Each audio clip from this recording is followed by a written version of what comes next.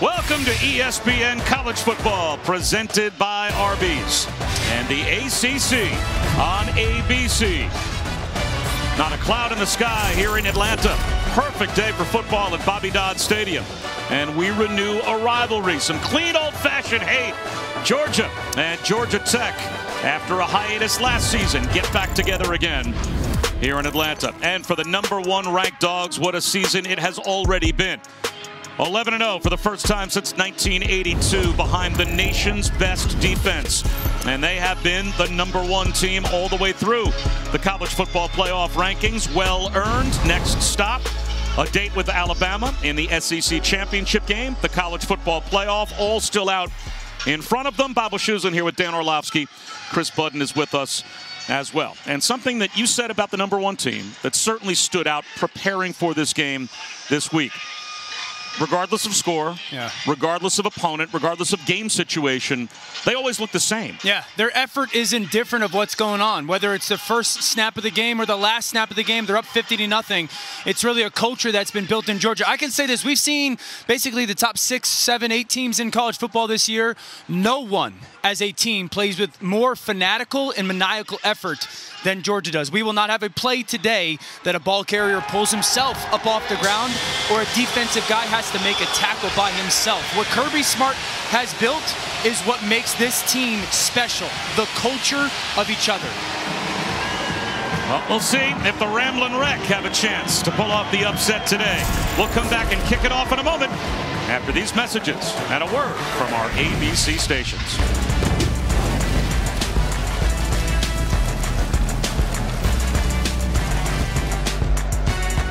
You're watching the Dr. Pepper Championship Drive Game of the Week. You know you have a good rivalry when the two teams can't agree on what their record is against each other.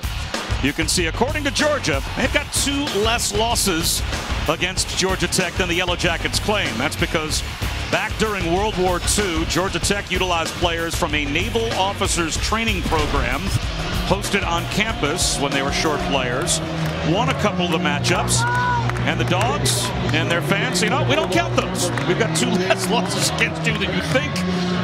That's just part of rivalry weekend in college football and some clean old-fashioned hate. It makes you hate math so much. Is that what it took for you to hate math? Yeah. Georgia won the toss, and not surprisingly, they're going to put their defense out there first.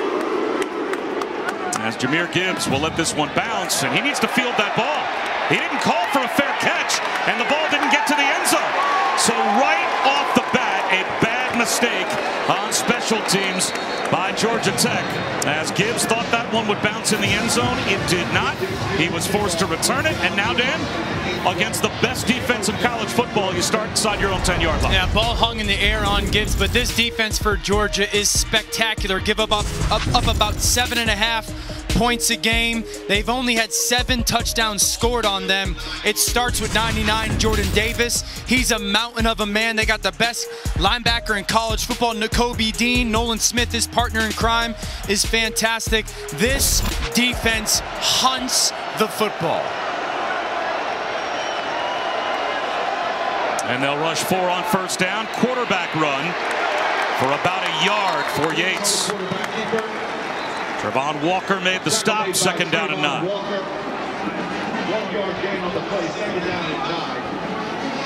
I think Georgia Tech offensively has to slow itself down just a little bit today. Usually they love to play with crazy tempo. They got to get in the huddle, try to shorten this game, minimize the opportunity for mistakes. Get the ball to #1 Jahmyr Gibbs as much as humanly possible. He lines up in the pistol, and he'll take the handoff. Looking for a cutback lane, spinning, pirouetting, and going down. A loss of a yard. And already, Chris Budden, we see the spirit of this defense for Georgia. Yeah, Kirby Smart's biggest deal over the offseason was, how do I take this team from good to great? And is the connection between these players. Every single one that I talked to this week has mentioned it. Nolan Smith told me, I actually feel like we've had more talent before, but the difference is the connection. When you know someone's why, there is a closeness there. You want to play harder because you know their why. You see it on the field, off the field, throughout the game. And you see the Dogs wanting to hunt on 3rd down and 10. A swing pass to Jordan Mason. He's got no chance to get the first down. He squeezes out to the 15-yard line, just buys some real estate for their punt group. And so now with that early special teams mistake, Dan, there's a chance for Georgia to get great field position for their first opportunity. Yeah, really the story of the season for this Georgia Bulldog football team is how great their defense does of forcing 3 and outs and then giving their offense short field position to try and work with. That allows you to play with such confidence as a play caller, their offensive coordinator Todd Monken, and their quarterback Stetson Bennett. The Irishman, David Shanahan, believed to be the first Irish native ever awarded a full scholarship to play American college football, but he's one of those pro kick products. Harris Jackson fields it on a hop. Uses a stiff arm, turns the corner with speed down the sideline, and there is the terrific field position for the Dogs to start. Let's take a look at our keys to the game, brought to you by Jared. Dan, break it down. Yeah, I think Georgia, be where you are right now. I know what next week is. Handle your business today. You got to manhandle up front Georgia Tech's youth, and then stay healthy. For Georgia Tech, I talked about it. Number 1, Jahmyr Gibbs. He's got to have a historically great game. They got to throw everything they have at Georgia. Any trick play that they can think of or they've saved, any 3-phase of defense or offense, special teams, and defense, any phase of football, and then they got to figure out a way to get the ball from Georgia 3 times. I don't care if it's on special teams, change of field position, steal a possession somehow, some way. Well, one of those times with the short field would be pretty good right here as Kenny McIntosh circles in motion and takes the swing pass. And he is lassoed out of bounds at about the 25-yard line, but easily picked up 11. Trey Swilling made the stop, but it is a Dogs first down. And boy, what a job Stetson Bennett has done. Really seems to now. And it's been kind of a process during the season for him to solidify himself as the starter, but no one seems to ask that question anymore, haven't, at least in recent weeks. Yeah, and I think he should be their starter, and I think they can win a national championship with him as their starting quarterback. He's aggressive with the football, he listens to his feet and rhythm, and then his athleticism really helps their run game, led by Zamir White and James Cook. It'll be Cook. And he is turned back at the 21-yard line, picked up about 3.5. Another tackle for Swilling. You know, we've talked, at least nationally, the conversation has been about Georgia and their defense, rightfully so. I actually was really impressed with this offensive line. I think their offensive line is strong. They play with great speed, power, athleticism. They've got phenomenal hands. I was impressed with that unit. And number 1 is on the field for Georgia. George Pickens lines up to the near side right for the first time this season as they are breaking him in off the torn ACL. They're going to run it instead with Zamir White. He breaks a tackle and gets into the red zone. Trey Swilling in on the stop again, but that is certainly news. We knew that they were breaking George Pickens back in. Today they take the wrapper off of Pickens and allow him to play at least part of this game against Georgia Tech. And Dan, that's a big weapon that this Georgia squad will add as they head towards Alabama next week in the playoffs. Yeah, huge, because their probably best and most trusted receiver is number 19, Brock Bowers. He's in the slot at the bottom of your screen. He's a true freshman, so for Pickens to come back with his size would be a big deal. An early 3rd down now for Georgia as Bennett on the slant, in and out of the hands of Adonai Mitchell. So that's a good red zone stop for the Georgia Tech defense to begin as they give up the short field and will hold to a field goal attempt. Yeah, the ball just gets on Mitchell so quickly. He's got a slant left side of the screen, man coverage. Good throw by Stetson Bennett, literally on his face mask, and the ball just jumps on him. Maybe Stetson Bennett just pauses for a second knowing it's man coverage, but you expect Mitchell to make that catch. Next week, that might be George Pickens on that slant. 38-yard field goal for Jack Podlesny to try and get Georgia on the board.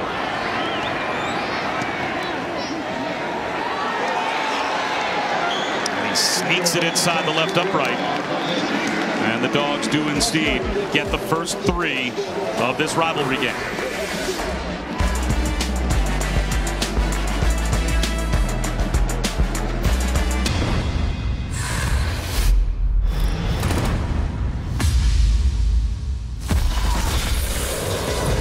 This season, Allstate will celebrate every field goal and extra point made by participating universities by making a donation to the university's General Scholarship Fund. Thank you to Allstate.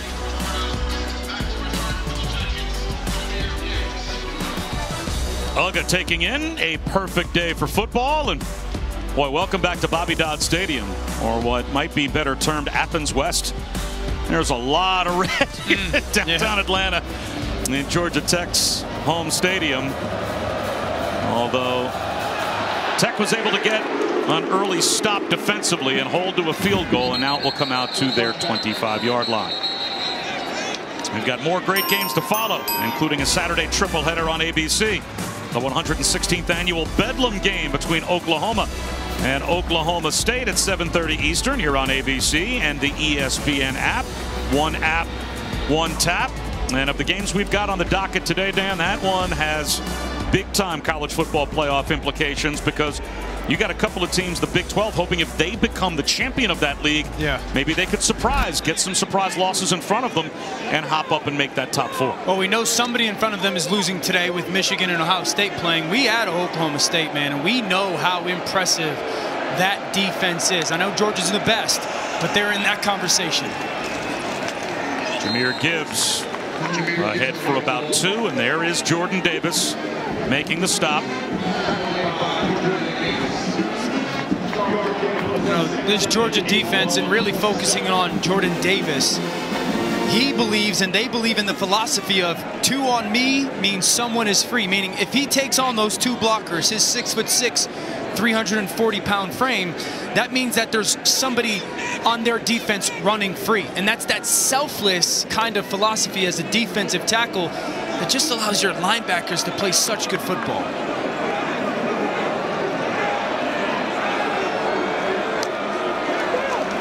Play action. Yates off his back foot with the pressure coming. He's popped by Nakobe Dean. And it will be 3rd down and 8. Jordan Davis somewhat emblematic of this defense and some of the great stories they've got through this team. Not everyone is a 5-star, right? You get this idea that they're all 5-stars. That's a 3-star recruit out of high school that was not a regular starter defensively until his senior year. But back when their defensive line coach, Trey Scott, was at North Carolina, he spotted him. And when he came to coach for Kirby Smart, he said, you know what? Keep an eye on this kid. He didn't really have to sell him too much, but it turned out to be a very nice move to bring Jordan Davis in. The best compliment I could give him is he's a freakazoid athlete and his effort is better. 3rd down and long. Dragging across the middle, Dylan Leonard, the tight end, but he is brought down again with no chance to get anywhere near the 1st down as a walk-on. Dan Jackson on the stop for the Bulldogs. Brings up 4th down. 5th and 5. On the 5 seconds, David Shanahan. Back to return the Bulldogs. Here is Jackson.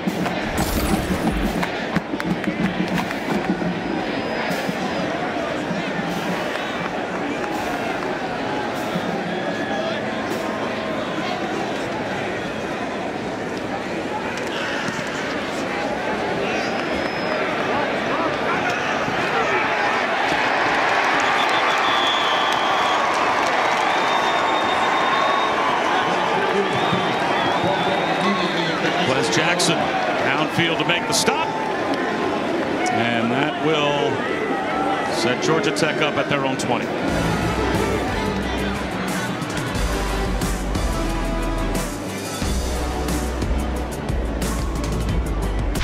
College football on ABC is presented by Arby's. We have the meats, and in part by Mazda.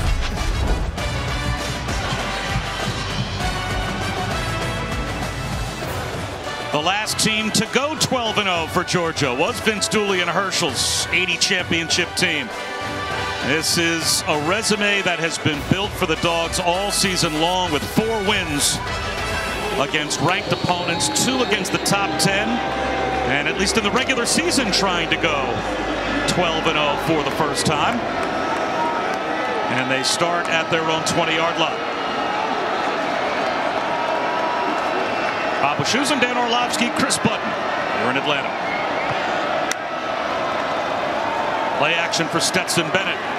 Looks downfield. Sidearms went over the middle, and a sliding catch is made out to about the 36-yard line by Yellowjackets. Yeah, and see, that's the example of following the rules of the play. Watch. Benson really wants to take a shot downfield to his left. It's not there. Get to the second read. Know where your option is with Jackson on that crossing route. Well done. A hitch to the near side to Adonai Mitchell. He's out to the 44, maybe the 45-yard line. 8.5 on first down. I like that right there. He saw that corner blitz was going to come. It was a called run. He realized Mitchell sees it the same way. He extends himself to the sideline. It's an easy extension, really, of the run game with that added pressure from Georgia Tech's defense.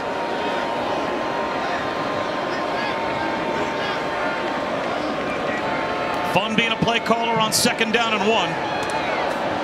Let's see what Georgia dials up here. A keeper for Bennett. Cuts back, pays the price, but picks up the first down. Keon White made the stop. Yeah, but that's kind of how he helps their run game a little bit. You do that zone read. I know it's not a huge chunk, but this forces defense to play just a little bit more honest. Benson's able to carry it, and then it's now a first down conversion for their football team. Next time, that defense might pay a little bit more attention to the quarterback, and you hand it off to the tailback for a chunk run.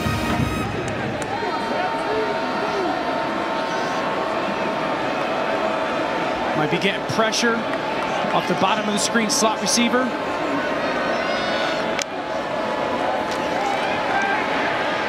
bullet over the middle, and they beat the pressure. To about the 40-yard line goes Brock Bowers. The tight end was a 35th catch on the season. The true freshman picks up 14 and a first down. A great job by the offensive line picking it up in pressure. You see the zone spacing right there for Bowers. Such an impressive freshman. You know, great size. He's got really good ball skills. He does it all at a really sped up pace. They talked about his work ethic since the moment he's come in here. It reminds me so much of George Kittle, the tight end for the San Francisco 49ers. Kind of can do everything at that spot. It's a pretty flattering comparison for a true freshman. Here's Cook. He bobs and weaves for 4.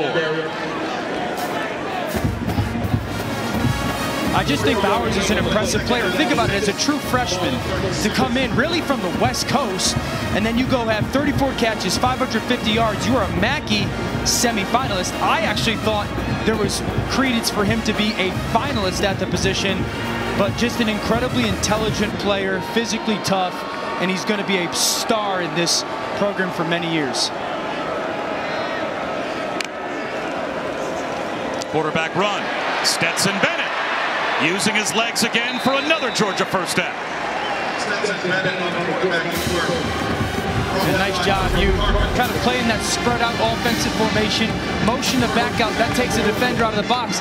Now it's 5-on-5. Your center, Van Pran, can go up and lead up on a linebacker. There's 7-8 yards before Stetson Bennett was even touched by the defense. Just enough, Bob. 6.5 yards a carry. Just enough as a runner to keep a defense a little honest.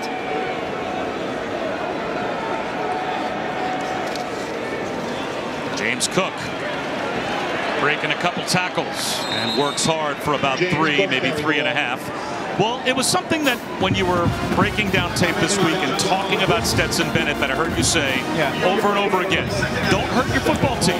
Right? Just make good decisions, whether it's with your legs, don't force one, because you know what kind of a defense you have. Right? For this team, they score 17 points against almost anyone they play. That's probably going to be good enough. Yeah, and that's where the athleticism comes into play. Is you can treat your legs as a quarterback as another step in the progression. So you don't have to make a throw, try to fit something. You can trust your legs to go and get 4 or 5 yards as a runner.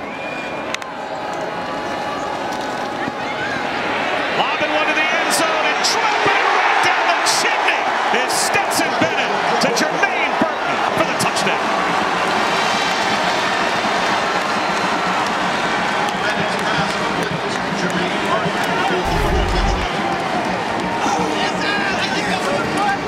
Watch the safeties. They split. They're doubling in the slot and the tight end. You get your receiver Burton one-on-one. I love the touch. from Stetson Bennett. He realizes kind of an all-out blitz situation coverage-wise. There's the one-on-one, a beautiful touch throw over the top of the defense.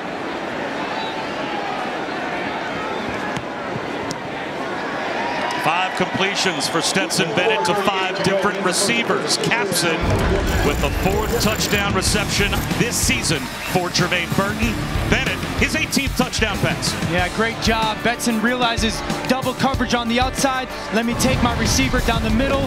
Beautiful touch throw. Touchdown Bulldogs.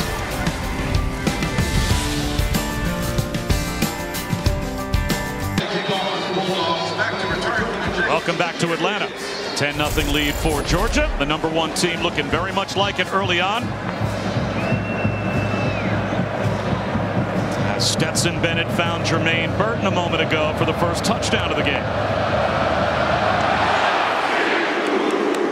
And this will be another touchback as Jahmyr Gibbs watches it sail through the back of the end zone.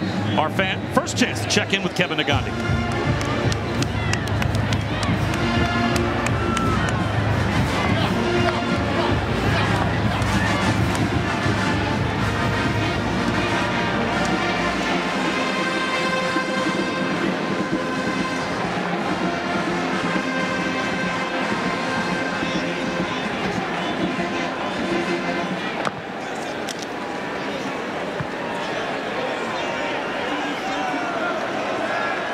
Although Michigan has the ball back, and Dan, maybe this is finally the year for Jim Harbaugh where he gets that signature win. Yeah, I think their edge rushers are so great. Their offensive line pounds the football. I think if they play their style, they can do it. That's the best first down play we've seen from Georgia Tech so far, as Jordan Mason picks up 6 and at least gives them 2nd and maybe 3rd and manageable. Yeah, I think that's the challenge for Georgia Tech today, is how are they going to be able to be kind of a dual threat offense?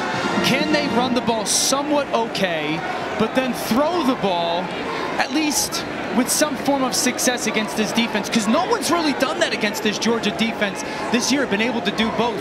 And that's the challenge for Jeff Collins' unit. Can they run it decently and also hit some shots downfield in their pass game?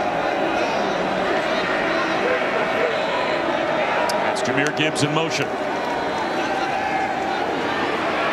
And a nice little pump fake that at least froze the defense.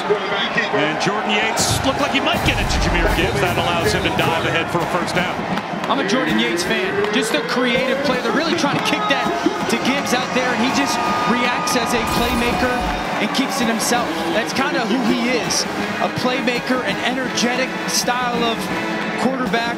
His athleticism is better than his ability to throw the football, but loved by his teammates, and he's really taken advantage of the opportunity with Jeff Sims, their other quarterback, being able to play in so many games this year. Gibbs in motion again. This time circles behind and takes the swing pass.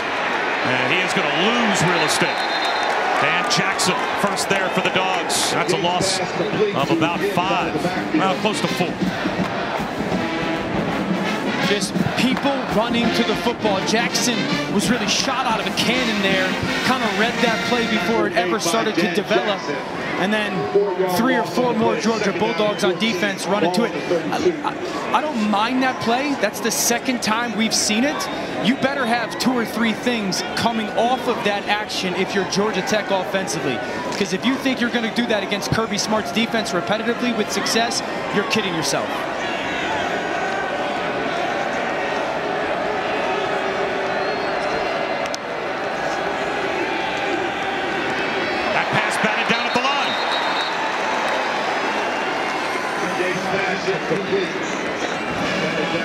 Robert Beal knocked it down. It'll be 3rd and 14. Now Beal realizes I'm not going to get home. Let me get my hands up. Quick passing game. Does a good job of getting that right paw up there. And now you're 3rd and 15. And if you're Georgia defensively, you think really confidently, okay, we can rush our 4. We can play with our 2 safeties in coverage. This is a young offensive line for Georgia Tech. Let's make this quarterback operate. Let's make him get through progressions while dealing with 4-man rush.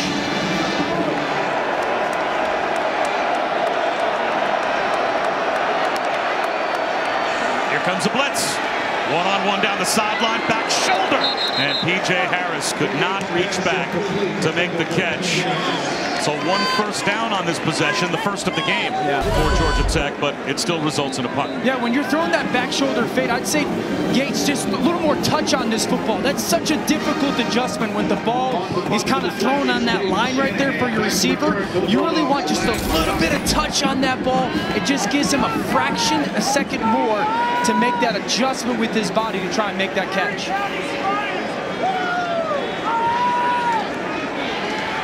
Shanahan barely gets it away, but boy, it is a terrific punt. McConkey with a fair catch back inside his own 15 at the 13-yard line. A 56-yard punt, no return. We will be back in 10 seconds. Now look from Ram Trucks. Ram Trucks, built to serve.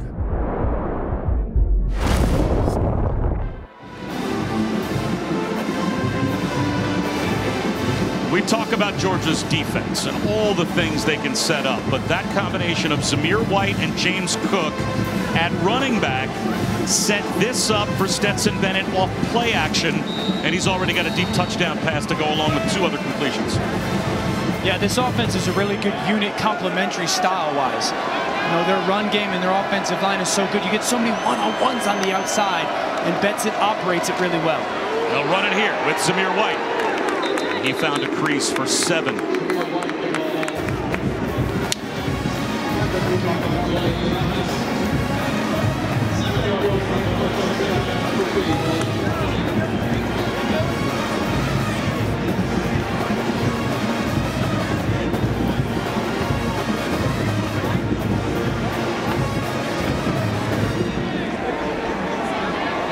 White stays in the game, 2nd down and 3.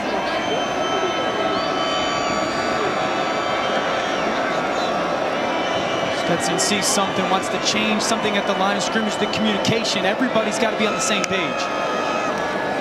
They'll give it to Zeus White again. And he's got a first down.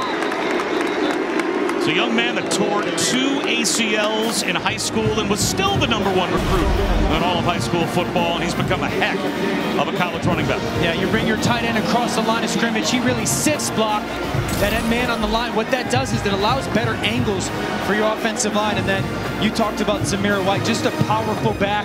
He's really their 1st and 2nd down type of back. He's heart and soul of this offense because of the things he's been through on his journey.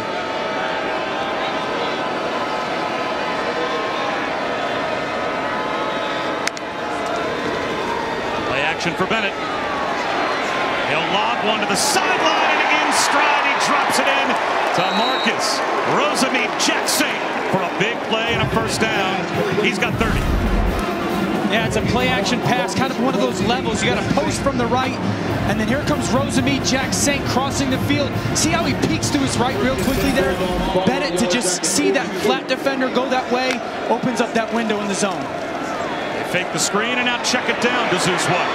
He's got plenty of room out in front. Untouched before he picks up a first down. This is where tempo does factor for, offenses. You just did a 30-plus yard gain in the play-action pass. You get to the line of scrimmage, you run a 4-by-1 formation. Defense falls out underneath, almost in a panic mode. You kick it out to your back, easy throw and catch for 15. And that will take us to the end of a first quarter that was dominated by Georgia, as Tech has yet to cross the 50-yard line.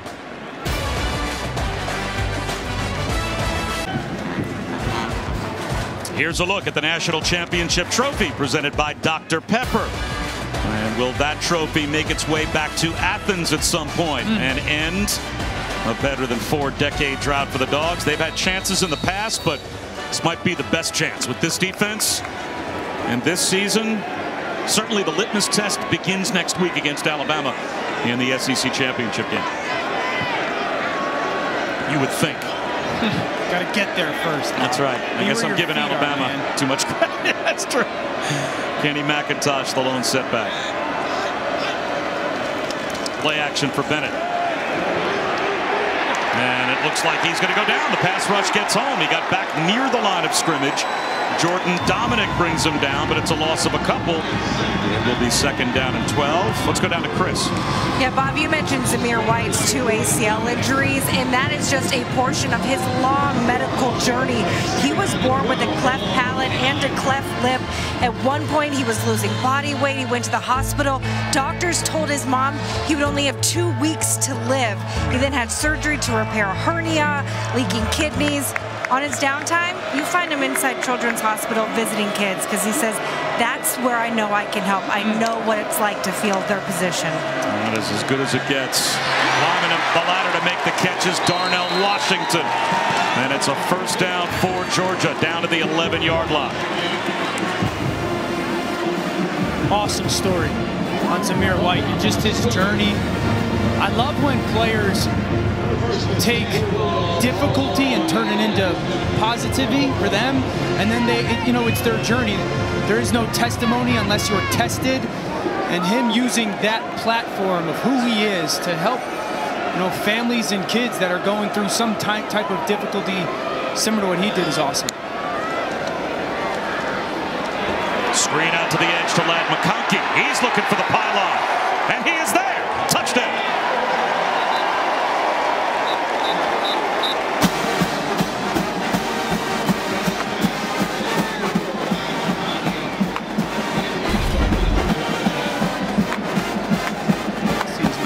Get in. Great block by Brock Bowers. Look at him fight for the outside. McConkey get in. Yeah, that looks like he's in with that ball in the right hand, kicking that front pylon. See the fight by the freshman tight end? I think he's in. Called a touchdown on the field. 9 completions now for Stetson Bennett to 9 different receivers. Now you have to see where the football is as well. Looks like it's over the pylon. The pylon rule in college football is different than the NFL. The NFL, it's just a marker. But in college football, it's actually part of the sideline. So when his toe hits the pylon, he's out of bounds. Okay. If he's got a foot in, but he's making contact with the pylon, it's not when his foot lands out of bounds. He's out of bounds the moment he touches the pylon. Where do we think the football is? Certainly looks like it's over the pylon when his foot touches. Yeah, it looks like there's a little reach from there. Watch, as his right foot's going to clip that pylon. Where's that ball? If that ball's inside that pylon, it's a touchdown, right? Or even over it. Over it is still a touchdown. I think it's a touchdown. I don't know how you wouldn't call it a touchdown. Yeah, I agree. Now, fun talking to Todd Monken about Ladd McConkey yesterday. So when Ladd McConkey shows up, he looks like the kid that delivers your paper. And he does not look like an SEC football player, at least when you first lay eyes on him, but such a hard worker. Yeah. And a guy that we all thought might be a Tennessee commit. His late grandfather played at Tennessee, and he grew up going to games at Neyland Stadium, but Tennessee never offered. Well, he's their only receiver. And it is indeed a touchdown. His only FBS offers were Vandy and Army in Coastal Carolina until Georgia saw something in Ladd McConkey and made him a dog. Yeah, and he's their only guy, receiver-wise, that has a receiving touchdown and a rushing touchdown this season. He's like one of those football players you just make that concerted effort to get the ball to. I was impressed by Stetson Bennett on that drive. To throw to McConnell, to throw to Washington, very impressive. A 3-score lead for Georgia, as #1 looking to put an exclamation point on a perfect regular season.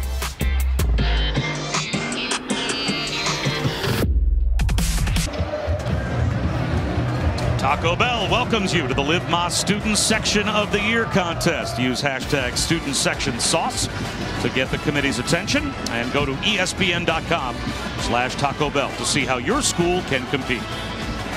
Burrito guy or taco guy at Taco Bell? Both. You can only get one. You can't say both. Both. All right. But you? I'm a big burrito guy. I'm a hard shell taco guy, big burrito. Love the nachos. Gotta get some chicken on the nachos. It'll come out to the 25-yard line for Georgia Tech. Back to the touchdown. Yeah, let's go back to this, because this is selflessness by their true freshman, Brock Bowers. He's in the slot. Now, his block is huge. He has to chase leverage, meaning you got to get to the outside of that defender on his left shoulder. Now, McConkey's just going to go one step and kick that ball to the flat, but the block by Bowers is huge. See how he outside releases, chase leverage. Now McConkey, read it, and then you got to go get on the perimeter and go find that front pylon. But that was perfect blocking leverage by Bowers, and an awesome job by McConkey of getting outside of that block and then finding that front pylon for the Bulldog offense. 17 on the board for Georgia. Only one first down so far for Georgia Tech. They go to work again, and here's Jordan Yates being chased. Nowhere to go. Flag down as he is sacked back to the 11-yard line. Quay Walker, Nakobe Dean both got through. Holding. Offense number 72. Penalties decline. Second down. Now, the hold didn't help. It is a sack for Georgia. Let's go down to Chris. Hey, you guys talking about Lat McConkey and the offer from Georgia. It came on a special date, January 20th. That date is significant. It's also the same date that he wears on his towel, 4 years to the day that his grandfather, Vic, passed away. He was holding out, hoping to get an offer from Tennessee, because that's where he grew up watching the game with his grandpa. But he said, the significance of that day, I felt like that was my grandfather saying, make your own journey. Go to Georgia, be good. Make your own path. Be great, because that's what this team is. Yeah. Mason into the secondary. Gets back the sack yardage and then some. Quay Walker brings him down, but that's a 15-yard gain and at least a chance for Georgia Tech. 3rd down and 8. Now watch the receiver from the left, Malachi Carter, come in, get on that safety, and that allows Mason to really get to that second level of the defense. You motion, you get a hat on a hat in your run game, but Carter coming down and digging out that secondary player was big. These 3rd downs for Georgia Tech's offense has been dealing with the pressure, the rush of Georgia's defense. You got to find a way to get the ball kicked to the perimeter to your receivers. Yellowjackets are 0 for 3 on 3rd down so far. Low snap, handled by Yates, steps up in the pocket. He's going to try and run for it. Can't get outside. Darian Kendrick, a Clemson transfer, was waiting for him out on the edge. Yeah, you got coverage, but just watch the white fly to the football. The rush is there, Kendrick's, but look at everybody flying to the football. Kendrick is there, Walker's coming, Dean's waiting. See how he sheds that offensive line, and then 3, 4, 5 Bulldogs running towards the football. The reason why this defense is so good, Poole there as well, is because everybody chases the ball. No one takes a break mid-play. William Poole actually made that stop. And a wobbly punt. McConkey, fair catch, lets it bounce. Takes a sideways Georgia Tech roll. Out of bounds at about the 23-yard line. 48-yard punt. And a 17-0 lead for Georgia. They'll put their offense back on the field.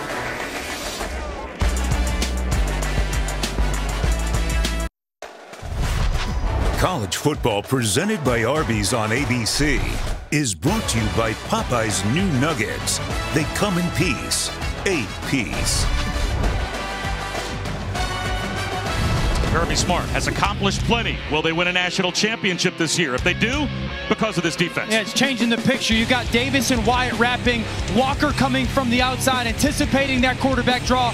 First snap of the game. Now let's change it on 2nd down. Look at all the bodies that are going to be in the frame. This is relentless, maniacal, fanatical effort to the football. Now we'll bring the cross dog in the middle with our linebackers, Dean and Tyndall, and then we'll drop Nolan Smith out. We'll drop Walker out. And there's nobody for the quarterback to throw the football to. The pass rush gets home. So it's that constantly never giving the offense the same look twice. Those guys being crisp on their stunts and their blitzes. And it off play action. Fires one. Incomplete. Donnie Mitchell, the intended receiver. So it will be 2nd down and 10. And the Dogs on their opening drive stalled in the red zone and kicked a field goal, but a couple of touchdowns after that. Yeah, a little bit of the story of this offense so far this year. Really efficient. You know, the quarterback's gone to the right place with the football consistently. The offensive line has done a nice job creating some holes for these backs. They haven't had to be in many third down situations. They've just controlled the football in a very methodical and deliberate way.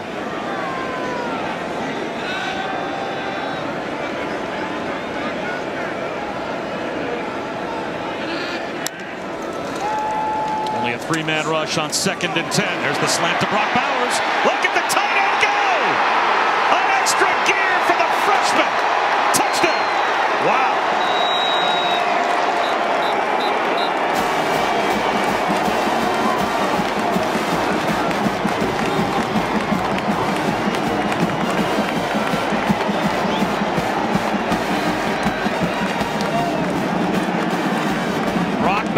Adding to his touchdown record for a Georgia tight end.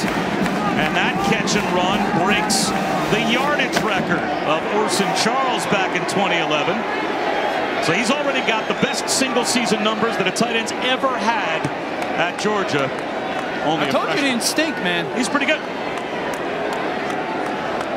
You saw it there, just the intelligence as a route runner. The speed after that catch was so impressive. This is route running. Widen out the defender. You got the shallow cross on the inside to hold. Let's watch you widen that corner. This is beautiful route running from a true freshman. Now when you get to the top, snap your head, pluck that football. Let's see some home run speed from the true freshman from Cali. 24-0. Welcome.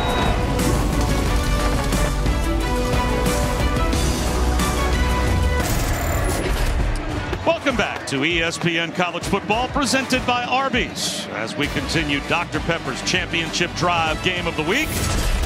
Keep playing like this. If you're Georgia, you will be driving to that Dr. Pepper championship trophy, as they will be right back here in Atlanta for the SEC title game, and then we will see what the playoff holds.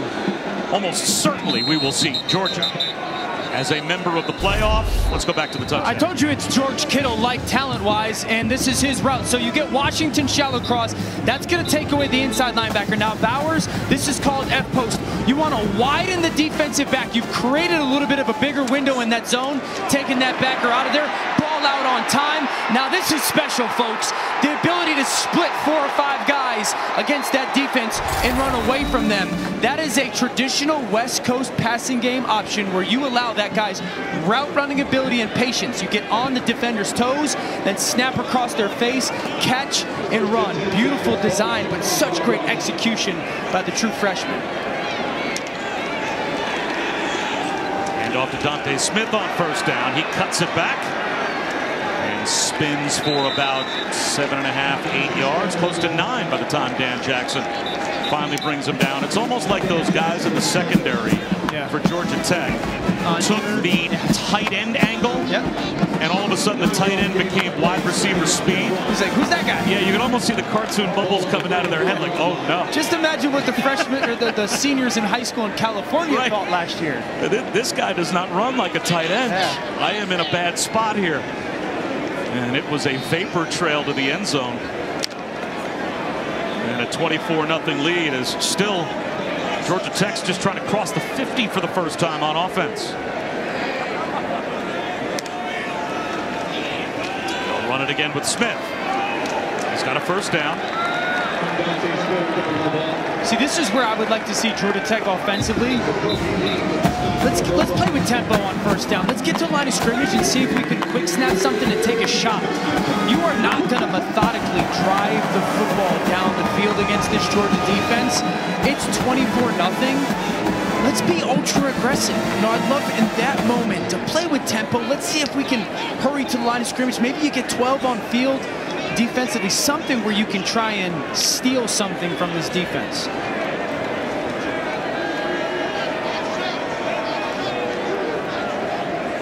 Shift by that defensive line changes all the rules for the offense. Mason, maybe a half yard. Well, if you added up all of the points this defense has surrendered and compare that with the number of touchdowns they've allowed, and even throw in their special teams touchdowns, if their offense never scored, they'd probably be about a 500 team. Yeah, and part of it is that movement by that defensive line. You see how that late shift happens, then Wallflower, it changes the rules, the angles, the steps of the offensive line, and just that late shift by the defensive line allows Wallflower to kind of win on that angle. There's defensive coordinator Dan Lanning. Looks a little like Josh Duhamel, the actor. Beautiful, beautiful. But this defense is as advertised. Here's Mason. Pushes the pile. On 2nd down and 10 for 8. Makes it 3rd down and 2. Well, again, they have allowed 7 touchdowns this season. They have scored 5 non-offensive touchdowns. 3 by their defense and a couple on special teams. They've got 2 safeties as well. They almost break even in terms of the number of points they've allowed and the number of points their defense and special teams have scored. I mean, they've given up 7 points in the 2nd quarter this season. Only 83 for the year, but 7 in the 2nd quarter. I think, you know, we've talked about the effort. I also believe that they're the best coached defense in America. Kirby Smart and their defensive coordinator, Dan Lanning, are exhausted after games because they're so in the moment. It's another 1st down, though, for Georgia Tech. This is the deepest they've moved up the field so far today, as they are nearly to midfield. And they've got a couple of 1st downs on this drive. Now they're bringing 6 or 7 different defensive people onto the field. So you're talking about a defense that just had guys play, what, 4 plays of this drive, and now you've got a whole new unit in that's fresh off the sideline and some rest. And so that's why these guys, you know, this culture of that fanatical, maniacal effort that these Bulldogs play with, that's why they can do it, is because they've got so many different bodies coming in the game. You got to take your shot if you're Georgia Tech at some point. Yates to throw. They'll set up a screen. Well done, Jordan Mason. Blockers out in front. Weaves his way for another 1st down.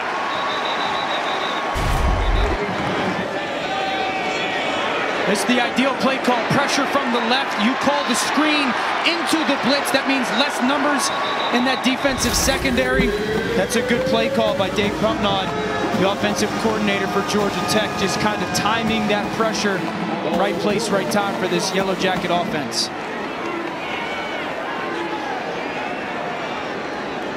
And they're staying in the huddle really till, 15, 20 seconds left on the play clock.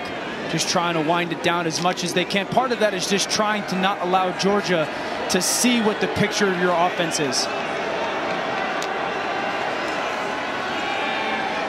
Bad throw from Yates. Pulled the string to Malachi Carter. It'll be 2nd down and 10. It sounds silly. It's a tough throw for quarterbacks, right? Because you've got a corner that is blitzing right in between you and your receiver, Malachi Carter. So it's almost like throwing a screen pass. You really got to get kind of up on your toes to make that throw and navigate that corner. Sometimes you drop your arm down, sidearm it. For righties, it's easier to make that throw to the right than it is making that throw to the left. That blitzing corner, Ringo, kind of in between the quarterback and receiver.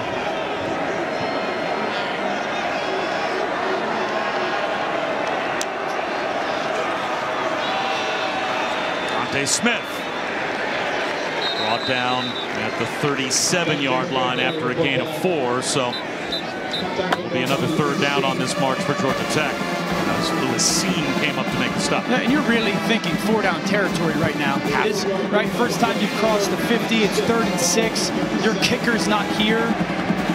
So if you're Georgia Tech offensively and for Jordan Yates, you're thinking, I've got 2 downs for this. Anticipate man coverage. Ball's got to come out quickly. You got to be thinking some form of a pick, a rub, or a mesh. There they go again, not breaking this huddle till very late in the play clock. Jordan Mason to the right of Yates in the shotgun on 3rd down. And they will let Mason run for it. And I think he's got it. He brought down right at the line to gain. The official on the far side seemed to step past the line to gain, then took a half step back. See where they mark the football. It looks like it's going to be good enough for a 1st down. Caught Georgia again in another pressure. Ran away from that pressure, shut down those slanting defensive linemen and got outside of it. It's an impressive drive right now. I mentioned how difficult it is to methodically go down the field against this defense. And for the first part of this drive, that's exactly what the Yellow Jacket offense is doing. Yates gives one to Mason. This time he is corralled behind the line of scrimmage by Devontae Wyatt. Is that D-line movement, right? Bob kind of showed it a couple plays ago. That late stem, you want to hold your huddle, fine, we'll stem at the very last minute. Now watch White, he goes from outside to inside, right at that snap, and basically untouched by the right guard for Georgia Tech, Ryan Johnson. That late stem, that late movement is so difficult for offensive lines to deal with. That's how you counter some of the unique tempo that Georgia Tech offensively is throwing your way.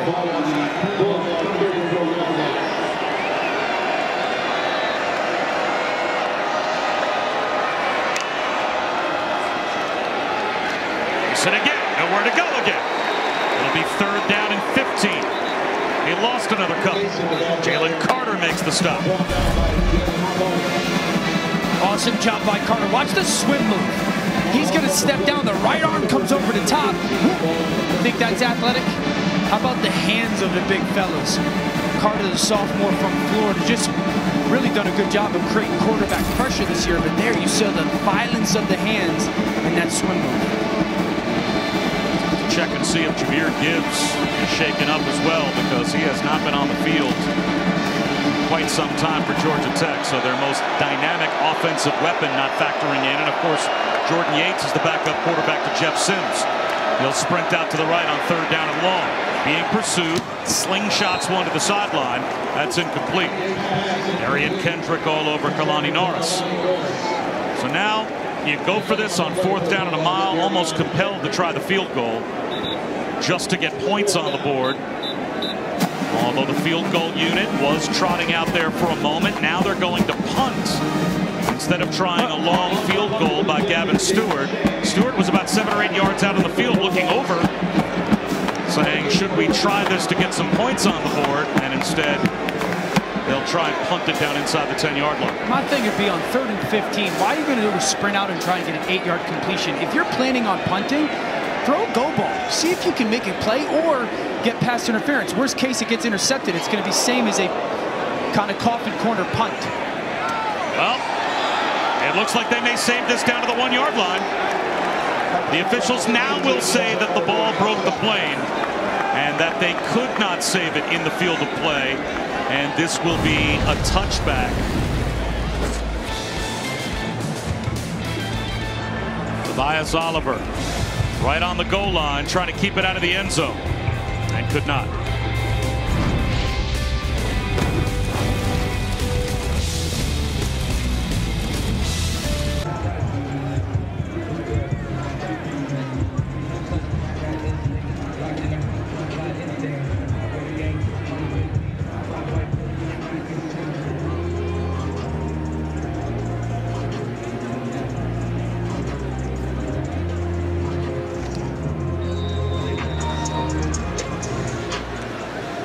And the rivalry games are back. That's what's great about post-COVID, because this is a rivalry game, of course. When everyone played nothing but conference schedules last season, if you had a rivalry game outside of a conference matchup, you missed it. So we didn't get Georgia Tech or Florida State Florida games like that last season. Plenty of time on the clock for the Dogs before halftime, as they will start at their own 20-yard line with a run to James Cook.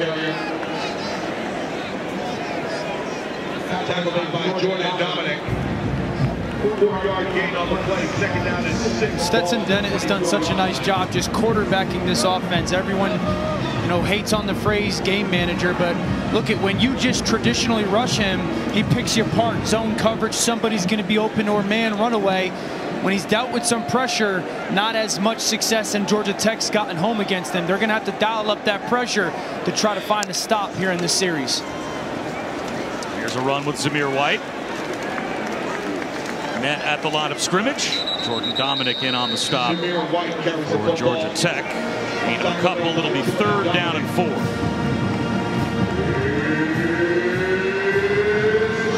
You know, these these third down situations, Georgia Tech, this is the moment when they've decided we're going to play man-to-man coverage and we're going to come after the quarterback.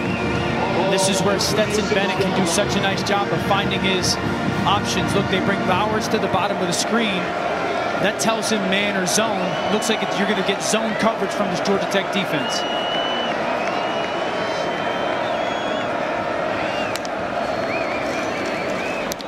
Tipped ball at the line.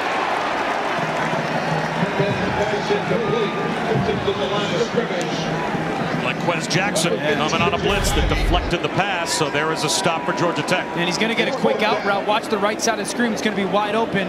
Jackson realizes, again, I'm not going to get there. They're just trying to get that spot route to Burton, and he gets the left hand down. Nice job by the Georgia Tech defense. Man, we had Georgia Tech earlier in the season against Clemson.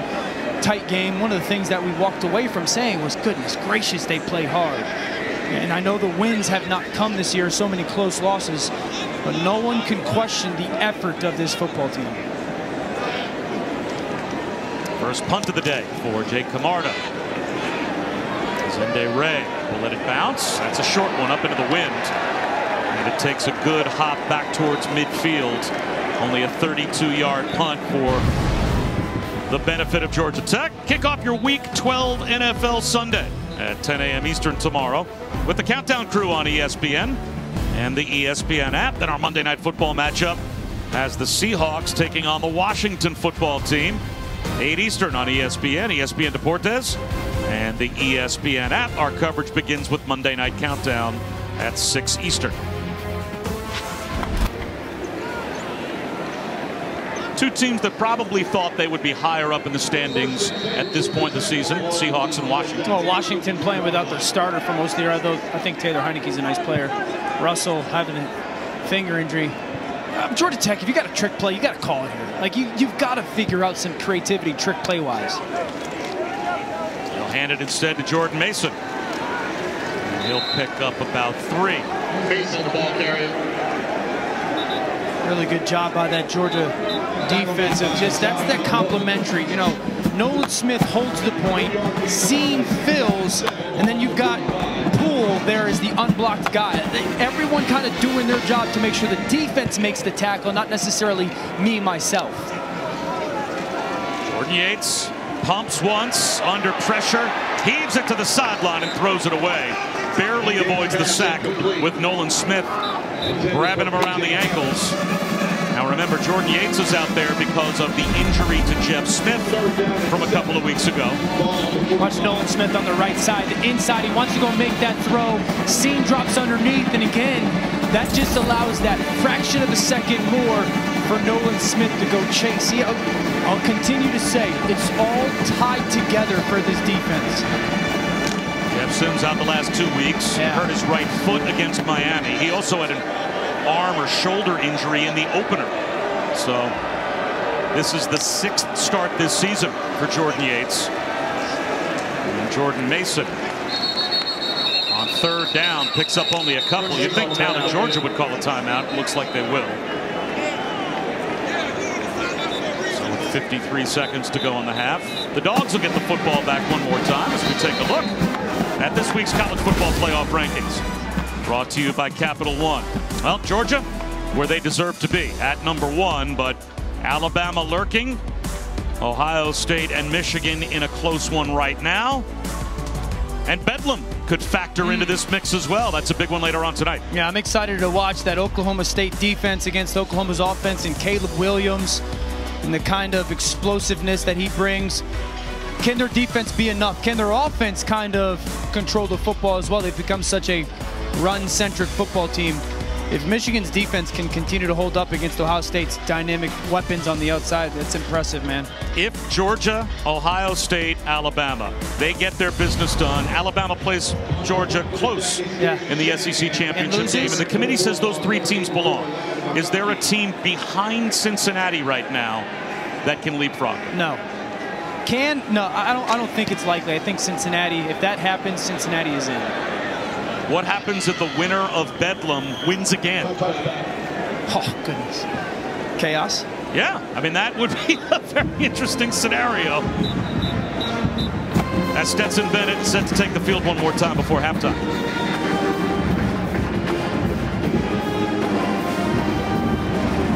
Let's take a look at today's hardest working player. Brought to you by Duluth Trading Company. Yeah, a little bit of everything, though. It first starts with recognition. Understanding what the answer is to the question. Corner pressure, great. My receiver goes to the sideline and get the ball out of his hands. Then I can use him as an athlete. Motion out, big offensive lineman go up to the second level, and we can use him as a runner. Then field vision. See the double team to your true freshman, Bowers. I've got that stem inside release post. I got to make the right throw with touch. Can't be a driven throw. Beautiful trajectory on that football for Stetson Bennett. That's how you have such a dominant first half at the quarterback spot. Gonna lob one down the sideline here. Just a little too far. Johnny Mitchell. Miles Sims was there in coverage.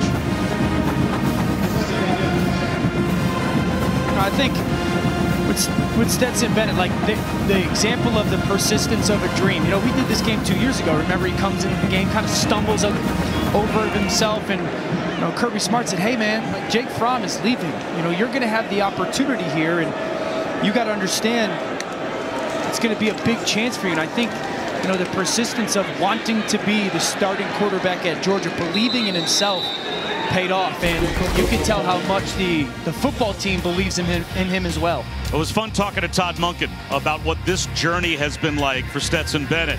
He said, look, if I was him and now I'm starting, maybe I've got confidence in myself, but yeah, I've spent the last 14 to 16 months being told by us as a coaching staff, you're not good enough. Yeah. Right, so who would have blamed him if at some point he kind of threw his hands up and said, look, these guys don't believe in me.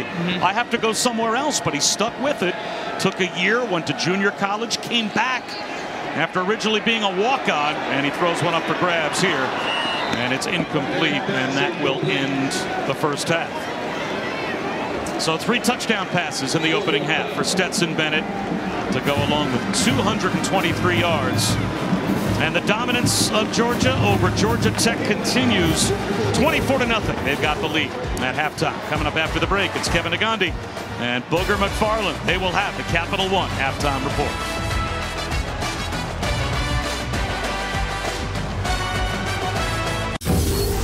Welcome back to the Dr. Pepper Championship Drive Game of the Week.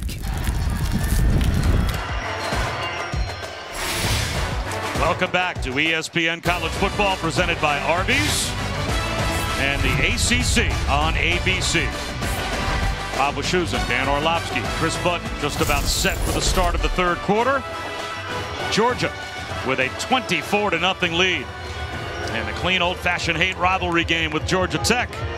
And they will start the third quarter with the football after a 3-touchdown performance in the first half by Stetson Bennett. And Georgia, they have their antennas up. They're starting the second half as if they are expecting an onside kick and lining up potentially for an onside kick and then sending it deep is Tech. So that will end up in the end zone. There is your touchback. It'll come out to the 25-yard line. And Dan Orlovsky, you said it in the first half, really from the start, that this is a team in Georgia that gives you the same effort every single play of every single game, regardless of score and situation. That now reflects on the scoreboard in this game as well. Yeah, and I think if you're Kirby Smart, you probably want them to come out and start fast in the second half as well. They did that in the first half. Come out in the second half, do that both offensively and defensively. Turn this into a 35, point differential in the football game, and then you can get some of those starters out and really start preparing for next week. But you can't do that if you come out with the lackadaisical mindset. So I expect them to come out with some urgency and tempo to try and really sulk this game away.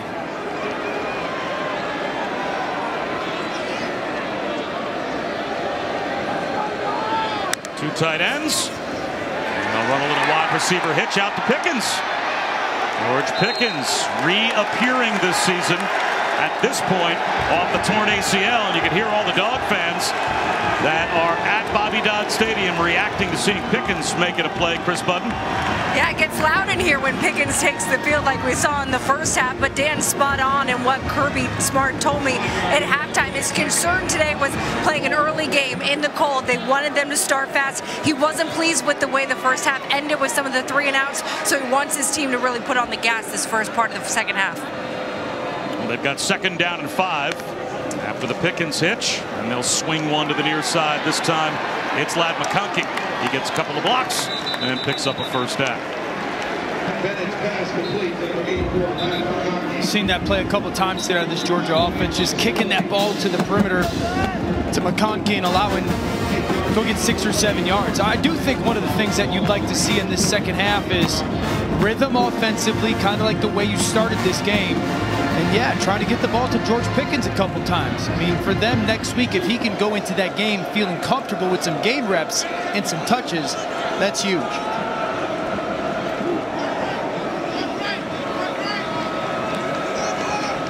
Motion down that receiver just in case the secondary guy's there in the run game. Near White. Tripped up, but falls forward for 7.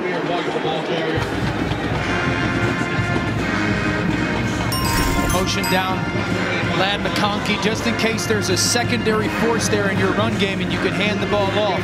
Just making sure, you know, goal run game wise is getting your back onto a corner rather than a safety.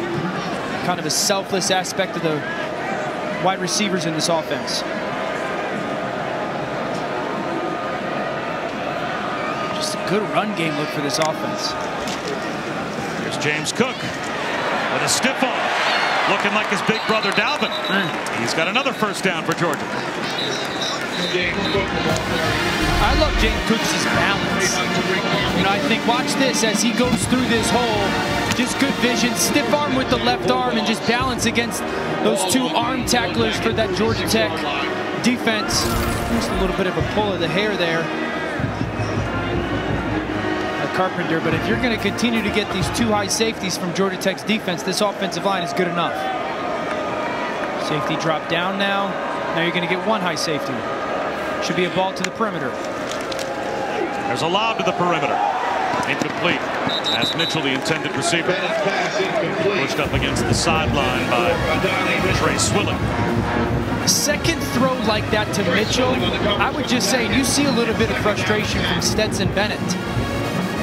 He's 6'4". You know, like those are long foul balls, so to speak. You know, you got to make sure you're not trying to throw a bad ball, but you got to understand the guy that you're throwing to is 6'4". You got to give him a chance to use that height to his advantage on those throws.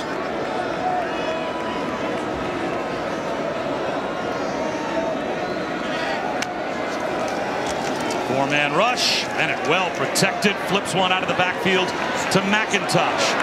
Kenny McIntosh picks up 7 yards, makes it 3rd down and 3. And Dan, Stetson Bennett to me embodies something I've heard you say about Mac Jones. I've heard you say about NFL quarterbacks that kind of have that quote-unquote game manager dink and dunk element to their game, which isn't a bad thing. Right? People think of that as like a pejorative. Right. But just because you can doesn't mean you should. Right? Like Stetson Bennett seems to really understand this offense and why he's probably held off JT Daniels as the starter, blends in with how they want to, from a complementary standpoint, play their game. Absolutely. Know thyself as a player, know thyself as a team. Right. The blitz picked up. He's going to take a shot on 3rd down. Incomplete. Flag out. He went deep for Mitchell. Tobias Oliver was there in coverage, and this will go against Oliver, it appears. Pass interference. Defense number 8. 15-yard penalty. Automatic first down. Trying to take a shot to Mitchell downfield again. Is it Oliver grabbing that right arm? Oh. Certainly didn't look like it. Unless that official sees that that right arm is getting tugged by Oliver, we don't have necessarily the look of it. But go back to Stetson Bennett. You know, I think the best way to put it, Bob, is I think he's on the field for the things he doesn't do more than for the things he does do, right? He doesn't hurt our football team. He doesn't play careless with the football. A toss to McIntosh. He gets outside. He's got about 8 more. Well, that was, again, something Todd Monken said. We were talking to him yesterday. Right.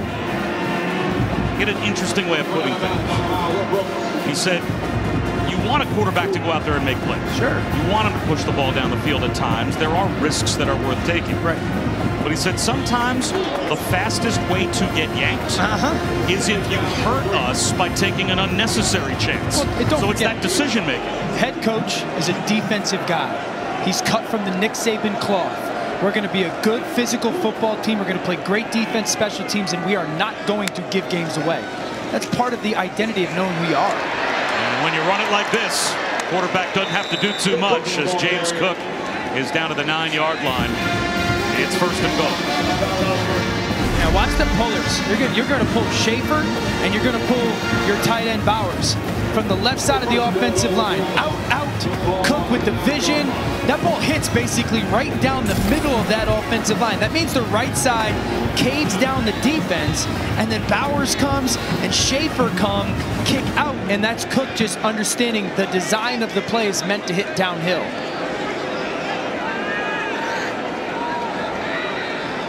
You got Bowers up top one-on-one if you want it. They'll go there. Bowers climbs the ladder. He's got another touchdown.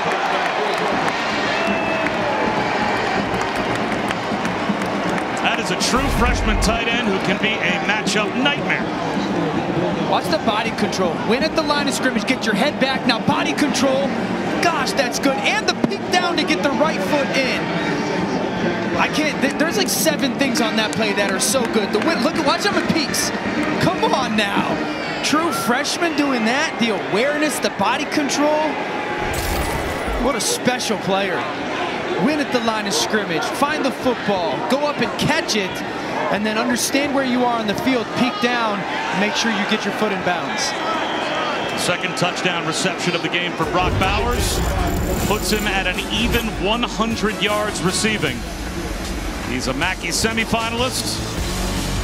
He just keeps on setting records for a tight end at Georgia as a freshman.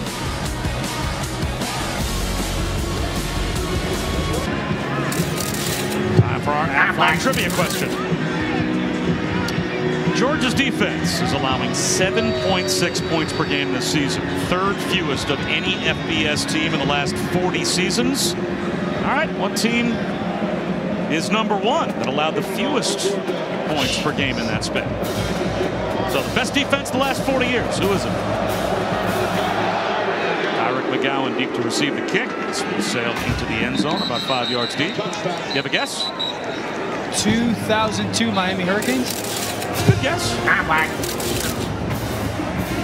The answer to our Aflac trivia question: fewest points allowed by a defense in the last 40 years. Oklahoma back in 1986. The Boz and a defense that allowed less than a touchdown per game. I think Georgia's is more impressive because the era of football. No offense, Boz.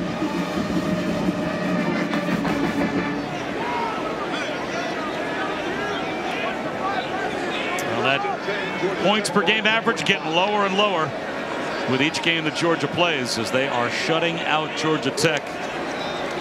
Past the midway point of this game, Jordan Yates sprints out, incomplete. Kobe Dean puts pressure on the quarterback again. Like, I feel like this plays a perfect example of Georgia's defense. Who do you want him to throw the ball to? And Kobe Dean stays outside. Nobody is open. I mean, you're talking about the positioning, the proper leverage of guys. The corner stays outside, then the flat defender stays outside, then you trail underneath, and the Kobe Dean stays out on the perimeter. Like, there's nobody for quarterbacks to throw the football to, and you could be as talented as you want, but when this defense plays as connected and as in the proper leverage and position as they do, it's impossible. Jordan Mason with a cutback. He's out across the 30 to the 31 for a gain of 6. Quay Walker on the tackle.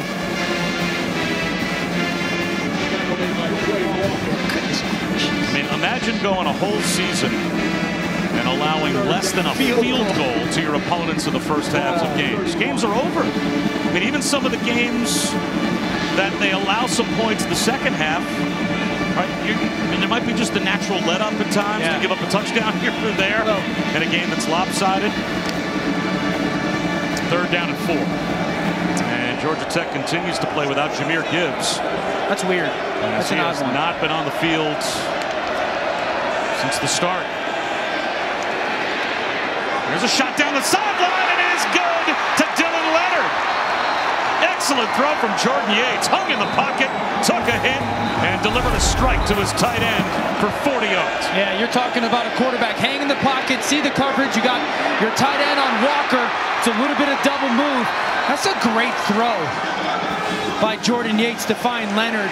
Really inside slot, hang, take that shot, and deliver the ball. Peek to the Jumbotron. That's a nice play by Jordan Yates. He had 17 yards passing for the game. Take your shot, Georgia Tech. Take your shot now. Like, come on, don't give me this run, throw. Take a shot. 40 yards on that play alone. Little zone read right up the middle. Goes Jordan Mason. He's got 3. Kobe Dean made the tackle. And Kobe Dean is a guy that you said made you think of Patrick Willis. Yeah, remember Ole Miss? That's pretty good. Ole Miss linebacker, just as a player, incredibly smart, got great instincts, build, power through. I mean, if people could see Kirby Smart right now on the sideline, you would think he is in the SEC champion. Look at him. Just, he is going with pure emotion and effort right now. He wants the shutout just as much as anybody. And he is, I think that's why this team plays this way. Look at him, look at him, look at the yelling, the communication. I mean, you're talking about a coach that coaches through a play, not to a play. Looks like a timeout will be called by Georgia Tech from their sideline with the play clock winding down. Georgia Tech takes its first time out of the half.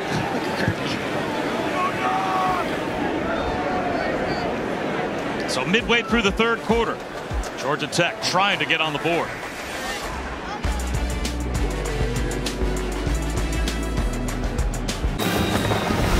Time now for our All-State Playoff Predictor as we take a look at Bedlam and what its impact might be on the college football playoff. Oklahoma State, Oklahoma later on tonight. Now, if these two teams, the winner of this game wins out, here is what we are predicting are their chances to make the college football playoff. Our predictor thinks if Oklahoma State wins a couple of times, it's better than 50-50 that they would get in. For more information about each team's chances, check out ESPN.com/All-State Playoff Predictor. As Jordan Mason is bottled up near the line of scrimmage, loses a couple of yards. What do you think, Dan? You think there's a chance that if Oklahoma State wins that game later on tonight, Cincinnati is looking at them in their rearview mirror? Yeah, I think you're nervous of it, mainly if Michigan beats Ohio State, right? If Michigan beats Ohio State, because then there's the chance that Michigan loses, knocks Ohio State out, loses to Wisconsin. I think a little bit depends on how well they play against Oklahoma, but I think Cincinnati's got to be paying attention, because if they beat Oklahoma and then again beat either Oklahoma or Baylor or somebody in the Big 12 championship, those are 2 big-time wins. 3rd down and 10. Empty backfield. Screen caught. Jordan Mason nowhere to go. Look at all those red helmets rally to the football, right? They get into that camera club pretty fast as Mason ends up going down with Lewis Seen there first, but he had about a half dozen of his teammates on the scene pretty quickly after that. Yeah, running to the ball. Now, it's not what I wanted out of this Georgia Tech possession, though. You get that huge play, and then you go run, perimeter screen, and now you're setting yourself up for this 4th and 8, 4th and 9 situation. And Georgia Tech down 31-0. From here, you're looking at about a 45, 46-yard field goal. Yeah. So they figure, why not just go for it? Again, Brent Samaglia, their normal place kicker, is injured. They hustle up to the line with 4. Now down to 2 to get the snap off. And it'll be a false start.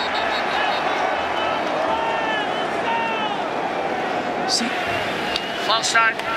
Offense, number 70. It's a 5-yard penalty. 4th down. See, and I'm not trying to pile on, but that just feels like a lack of a plan. You know, like if you should, on 2nd down, if we don't get anything, what are we going to go to on 3rd down? And then if 3rd down, if we don't get anything, what are we going to on 4th down? And it shouldn't feel like this hurry type of environment. And Chris Button, it's loud down there because of all these Georgia fans. Yeah, I was about to say the sound of it. It feels like a home game for Georgia. The fans are chanting UGA. It is loud down here. I mean, I want to say 75% Georgia fans, and they are all on their feet. And they need to hustle again. 3 on the play clock. Down to 2. Down to 1. They get the 4th down snap off. Yates under pressure with a pump fake. Heaves one down the sideline, incomplete. And it will be a takeaway on downs for Georgia's defense as they keep on drawing closer to yet another shutout. Channing Tindall chased down Yates. What a job by this defense. Watch 41 Tindall. Hunt playing proper leverage. Yates is going to get frustrated. No one to get the ball to. Georgia Bulldogs, big stop.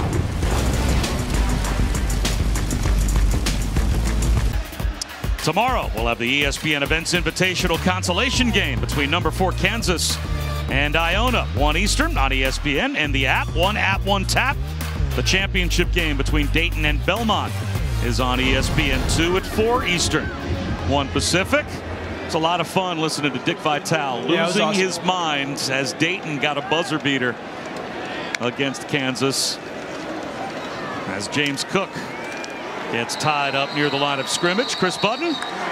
Yeah, Nolan Smith talked to the media this week for after all the questions about Stetson Bennett. He felt the need to defend his quarterback. Well, y'all always, I want to say something about my quarterback now, Stetson Bennett, the mailman. Y'all call him a weak point. I read all the stuff on media. I know I'm not supposed to, but one thing about Stetson, he just works. He don't listen to nobody. He just works. He a blue-collar guy. And when you talk about trusting the guy, I trust him because he go out there and work and put his best foot forward every day, even though it may not look pretty to y'all. They'll hand one to Zamir White here, and there goes Zeus White, close to a 1st down. And Stetson Bennett, he has earned that trust. He's a guy that starts as a walk-on, takes a year after being redshirted, goes to junior college, then comes back again to Georgia as a scholarship quarterback, but as the backup. Yes. Needed a JT Daniels injury to get his opportunity, and he has persevered. Well, he averages 10 yards an attempt this season. He's 5th in college football when it comes to efficiency, and he's shown up in big games. That's how you get the respect of your football team. Toss to Kenny McIntosh. He's got a convoy down the sideline. Kenny McIntosh with a stiff arm to the pylon. Touchdown.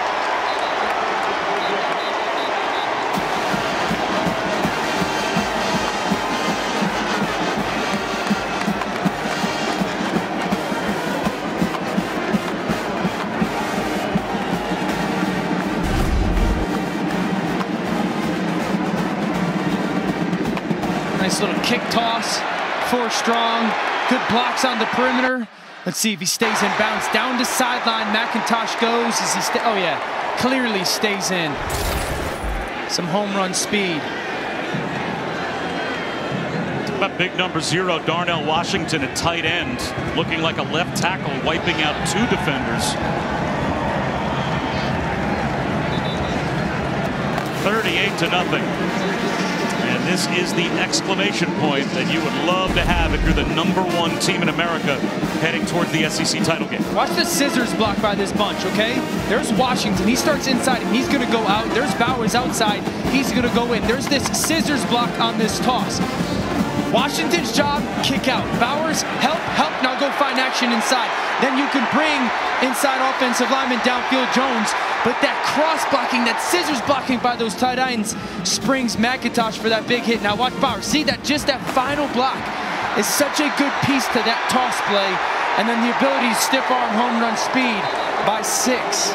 Can't say enough of the job about this offensive line group, but also that true freshman tight end, Bowers, the sophomore Washington has both pass catching options and blocking pieces.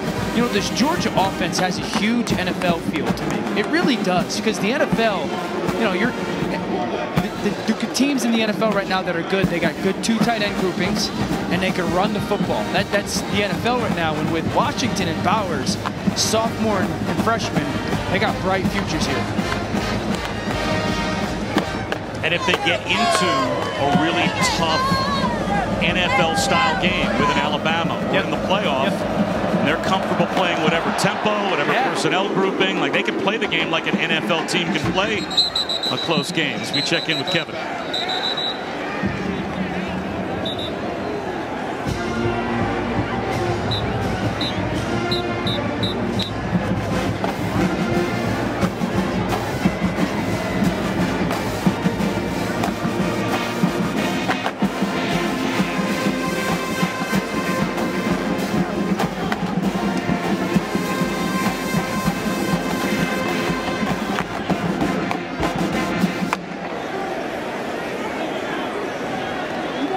That's the style that I would play. If Booger was playing D tackle, I would just tell my guys, we're going to play bully ball against Boog.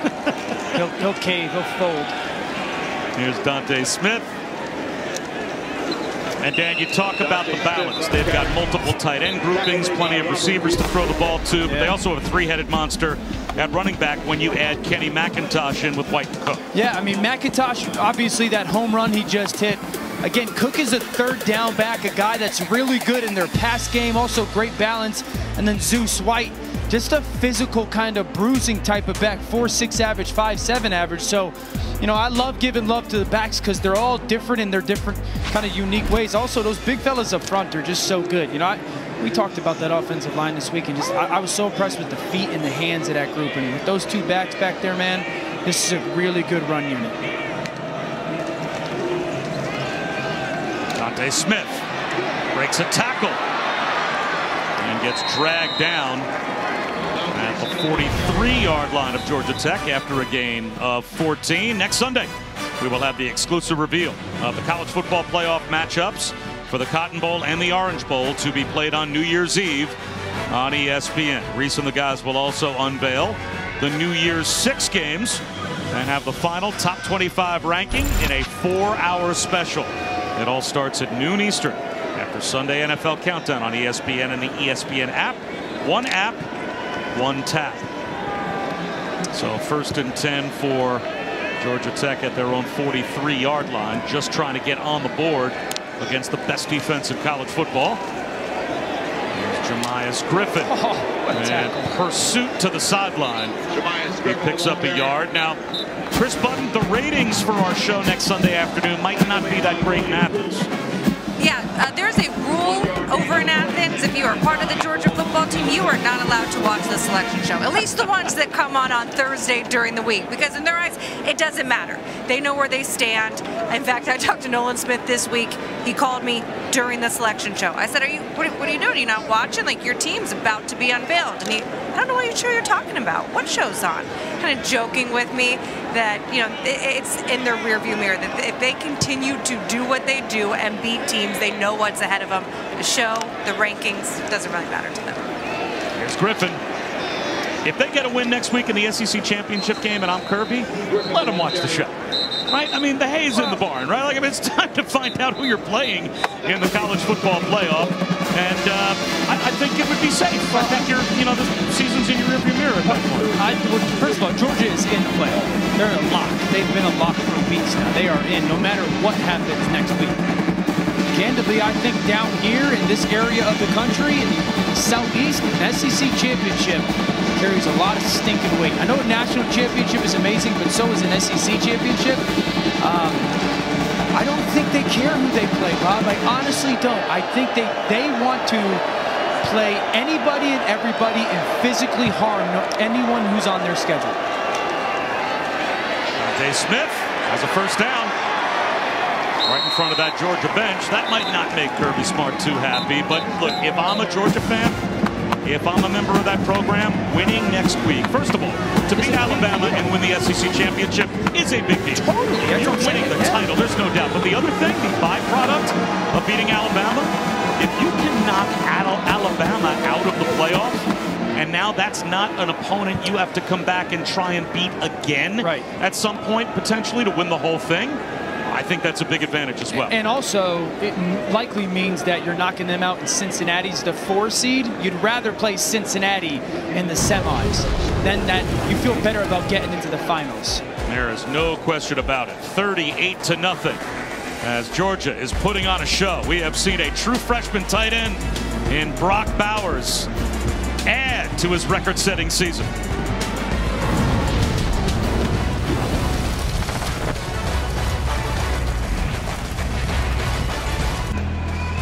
With Georgia leading Georgia Tech 38-0. We start the 4th quarter and we continue. Dr. Pepper's championship drive game of the week. Well, I might be able to take a nap at this point as we start the 4th with a Dante Smith run. Bottled up after a gain of a yard right at, or no gain, right at the line of scrimmage. Is that you? That was pretty good. That's all good. That is me, yes. That is me making a dog barking noise. Let's come to that. I think for Georgia Tech, it's, you know, now you're going into another offseason of questions, right? You know, what is the future? How do they get it turned around? When does the young talent pay dividends? And there's a lot of questions coming off of this 2021 season. Yates goes down. A low snap that threw the timing of that play off from the very start. Jamon Dumas-Johnson comes through to get the sack, a true freshman. Dumas-Johnson coming right off the edge. This is really good reaction by him. You're going to see Yates just bobble this snap just a little bit. Runs through the back and then makes sure that he holds on to Yates. Just another talented freshman out of Maryland that's going to be a big, big player on this defense.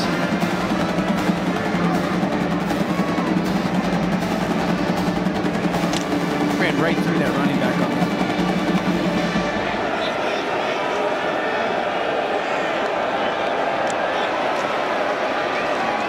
Jordan Mason on 3rd down and long. Picks up a chunk, but it's going to be 4th down and 9 as he gets inside the 40 to the 39-yard line for a gain of 14. It looks like Georgia Tech, why not? We'll go for it once again on 4th down and 9.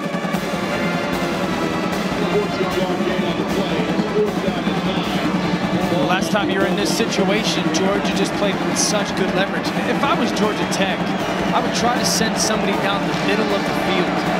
They're playing really outside in as a secondary. Jordan Yates, see if you can run around and make him play. But I'm sending someone down the middle of the field, seeing if I can take my shot between the hashes. Rolling the snap back again. There's the blitz off the edge, and Yates has absolutely no chance with Robert Beal, a straight line to the quarterback.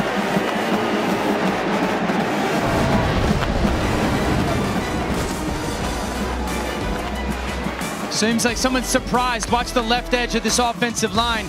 Snap comes. It's timed perfectly by the edge. Jordan Yates has no chance for success.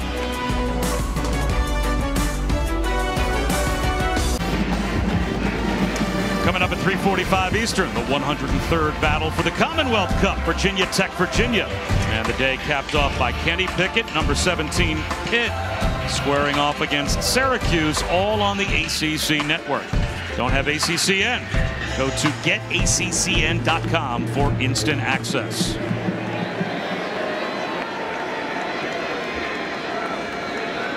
Bob Wischusen, Dan Orlovsky, Chris Button, and JT Daniels now takes over at quarterback, getting a chance to play here for Georgia. He will hand one off Dejon Edwards, who goes up the middle for about 5. Chris Button. Big number 99, Jordan Davis for Georgia. Before the game today, making Christmas wishes come true. He found this little boy, Michael, in the stands with a sign, all I want for Christmas is to meet Jordan Davis. So he did. They got to chat. Michael, 7 years old. Jordan's his favorite person on Georgia because he wears number 99. He plays defensive line for a 7-year-old football team. Sweet little moment between the two. That's awesome. That's big guy love right there. That's awesome. What a moment for that young man. That's awesome. That's right. Great job capturing that. That's something he'll remember for the rest of his life. His favorite player coming over and giving him attention. I always say, man, it takes 10 seconds out of your day. And the impact that that's going to have on that young kid is going to be tremendous. Dejon Edwards gets into the act. Cutting his way all the way down to the 23-yard line for a gain of 23. And it looks like we have an injured Yellowjacket back near midfield. So we'll step aside, an injury timeout with Georgia looking to add to their lead in the 4th.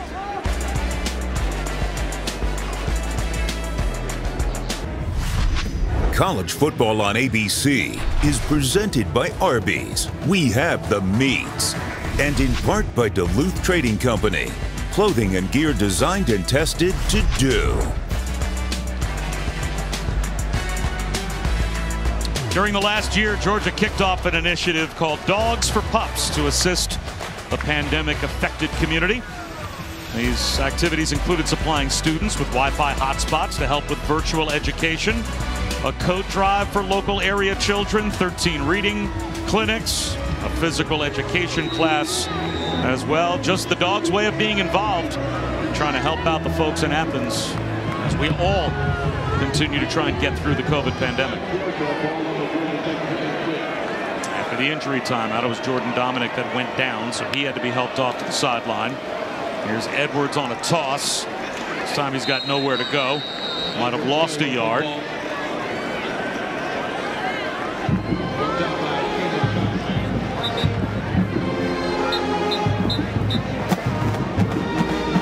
And JT Daniels, of course, who came over from USC. Last year was medically cleared after the torn ACL prior to the opener, but his up and down injury roller coaster opened the door for Stetson Bennett. And Bennett is now going to be, Dan, 9-0 on the starter this season as the former walk-on, but he fits this team very well. Yeah. You know, JT Daniels is such a talented player. I think Stetson Bennett is the quarterback for this team that gives them the best chance to win. Flag down on the run by Edwards. So we'll have to check the marker. Although what a security blanket if you're Kirby Smart if something were to happen to Stetson Bennett. Sure. How many teams in college football have a more talented backup quarterback than a JT Daniels? Yeah. Personal foul, face mask, defense number 43. Foul be added to the end of the run, half the distance to the goal, first down. There's that face mask rip right there from this Yellow Jacket defense. You know, not only a guy that's talented, Bob, but also he's played. You know, this started as a true freshman at USC, comes from the decorated Mater Dei High School legend of Carson Palmer and Matt Leinart. Is that right? So a guy that's talented, but also very well experienced.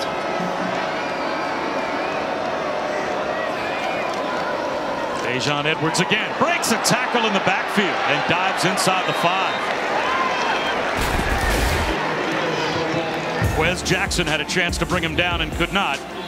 So again, JT Daniels, who was an ESPN 300 player and as a true freshman, other than he and Matt Barkley, no one else has ever started at USC as a true freshman at quarterback, but the season-ending knee injury in the season opener in 2019 led to the transfer to Georgia. Everybody thought he would come to Athens and become the de facto starting quarterback there as well.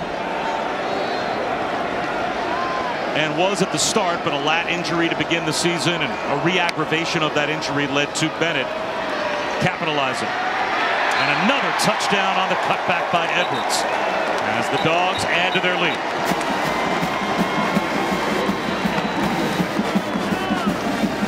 Same bunch formation out of this Georgia offense, you know, where they get that outside tight end. He's going to come down and block. The inside guy wraps around. You can pull your offensive lineman.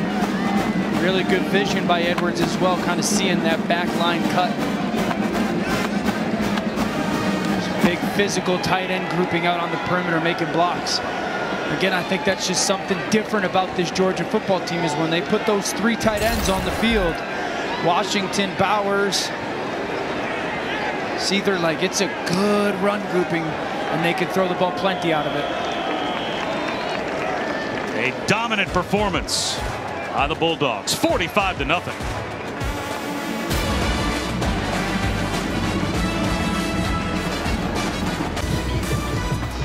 We have a Saturday triple header on ABC, continuing with the 116th annual Bedlam game. Number 10, Oklahoma. Number 7, Oklahoma State at 7:30 Eastern here on ABC and the ESPN app. One app, one tap. And as you saw with our playoff predictor earlier, Oklahoma State wins that game. They're better than 50-50 that they would be one win away from possibly crashing the party and making the college football playoff. So a lot on the line in Bedlam later on tonight. Barrett Zirkle with a kick. Kyrick McGowan watches it sail. Come out to the 25-yard line. But Georgia has a special one, Dan, as a true freshman at tight end. Yeah, a ton of impact. You know, you look at the high red zone, He's going to acquire attention. He's going to get double teamed. That allows Burton one-on-one, inside release, stem post. It's a great throw from Stetson Bennett, but that's the attention from Bowers. Shallow cross on the inside. Now Bowers has got to do a good job of outside releasing, stepping on the toes of defenders and crossing face. But this was the most impressive play of the day for me, the ability to run away from people. Then down in the tight red zone, one-on-one, fade, reach back, body control, peek down to get the foot in. Just a dominant performance by the true freshman. Been very impressed with him on tape, and I think he's going to have a huge impact next week in the SEC title game and into the college football playoff. There's the trick play you've been waiting for. Hey. Nate McCollum on the jet sweep toss. Gets about 9. We haven't seen a lot of the misdirection that you would think in the bag of tricks Georgia Tech would have to go to stay competitive in this game, and the ship sailed obviously in the first half. I don't want to pretend like it's easy against this defense, right? We've shown the statistics of how incredible this defense is. But for a 3-win football team, that's why in my key to the game it was like, empty the bag. Any trick play that you've had that you have held on to this season, you should have called all of them. And I'm just a little bit confused. It's not telling your team you're not good enough. It's saying, hey, let's try and catch this defense a little bit and help you guys play well. Dante Smith thrown back.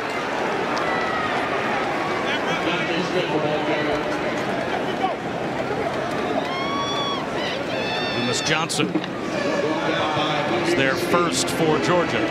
Well, up until the last 2 weeks, this Georgia Tech team has been competitive. This is going to be their 6th consecutive loss. Last week to Notre Dame, 55-0. Yeah. Today to Georgia, 45-0. But before that, Virginia Tech, at Miami, Boston College, 4 straight losses. Bunch of one scores, by an right? average of, just over a touchdown. Yeah. I think the 2 big questions for Georgia Tech in the future are, can they keep their quarterback, Jeff Sims, and can they keep their tailback, Jahmyr Gibbs? Jordan Mason does get them a 3rd down conversion here and a fresh set of downs. Can they keep those kids out of the portal? That's just the truth and the reality of college football nowadays. If you only have a couple of years of eligibility left and you feel like you've got a chance to go to a program that's going to give you a better chance to win, now there is a way to do that without having to sit for a year. And that's the biggest 2 questions that they've got to try to figure out is how can they, they sold those young kids on the rebuild and they knew it was going to be tough. How do they kind of sell them again, give us 1 more year, because they believe they're close to really turning it around. Flag down on the run by Jordan Mason. Mason, the ball carrier. Flag on the play.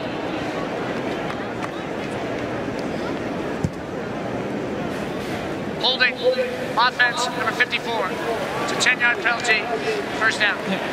And I think for Georgia now, the question, obviously everything gets spun to next week. Sure. And the question that I guess everybody have asked, or most people have asked all season is, can they and how do they beat Alabama? I think they beat Alabama. Number 1, those receivers for Alabama are so special. So I think the coverage leverage has got to be a big thing. Now that's a Georgia defensive strength. I think they got to trust their defensive front versus Alabama's run game. Again, commit to coverage, play with those 2 safeties over the top.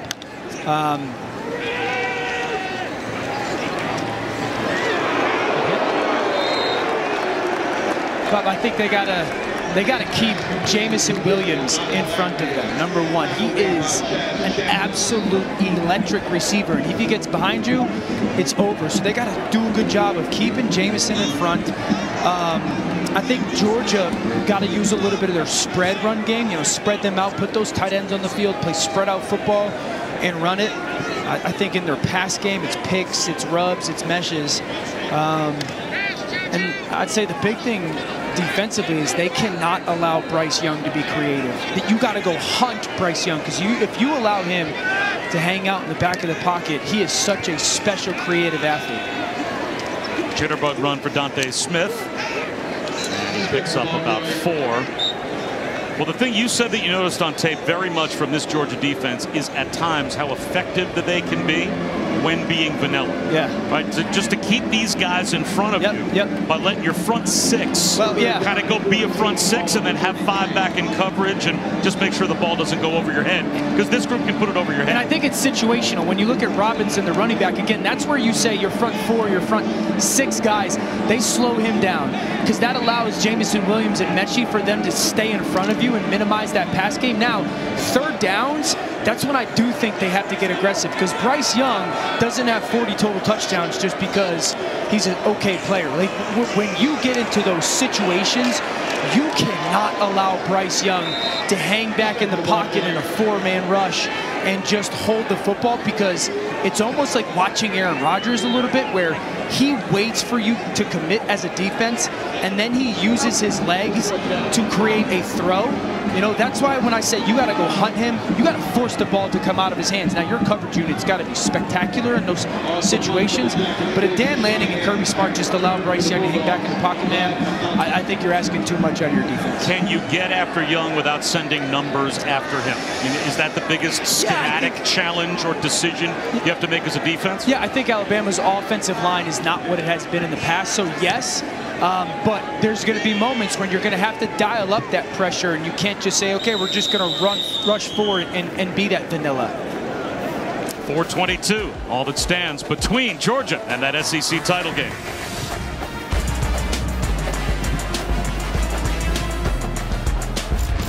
Now let's look at Stetson Bennett throwing people open this afternoon. He's got a crosser to Rosamie Jack Saint. Beautiful job of using his eyes, see the flat defender, and throwing this ball out to space, leading him into that window. And then he's going to have a little play action fake to Washington. Watch how quickly it is. Put the right foot in the ground. Now throw the ball up high to that big 6'7" frame. Done a really nice job in the play action game this afternoon of utilizing that run game. Ball shown to the defense, getting up and making really good throws, throwing guys open against defenders. Carson Beck becomes the 3rd quarterback in the game today for the Dogs. Savon Clark goes up the middle as another running back gets into the act as well. Coming up on 4 minutes to go. Picked up 6 on first down. Carson Beck, redshirt freshman, who has obviously played sparingly, but it's a Georgia defense that normally when we get to this part of the game, you can bring the backup quarterback in, let him get a few snaps. Yeah, but I think that Georgia's becoming a little bit of an appealing quarterback place as well, with their offensive coordinator, Todd Monken, and his ties at the Big 12, his ties in the NFL. You know, quarterbacks aren't just thinking, hey, this is a defensive-minded school. Matthew Stafford came here. I know that a friend of mine, Dominic Raiola, longtime center in the NFL, has got a young son, Dylan Raiola, who's a sophomore in Texas. He will be the #1 recruit in America in 2 years. He's a big fan of Georgia and their program as well. So I think their offense is becoming appealing to quarterback recruits as well.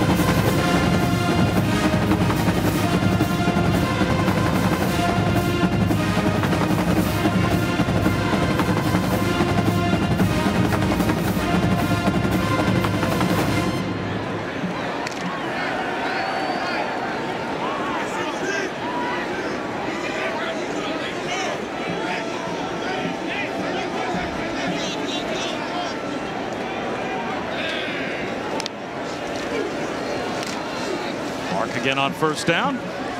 Grinds out about 3 yards. How about the day for the Georgia defense? Yeah, they've been as advertised. Just people running to the football. I call it population to the ball. 6-7 guys. Second play of the game, getting in on that tackle. They've done a fantastic job with their defensive lineman movement, creating angles in that run game to win. Swims over the top, shutting down any attempt of this Georgia Tech run game. The sacks, the pressure by the front 4 has been so impressive. I mean, everything on tape was, jaw-dropping, and then you see him play in person, you're like, my goodness, doing something that hasn't been done in 40+ years. Yeah, they are relentless.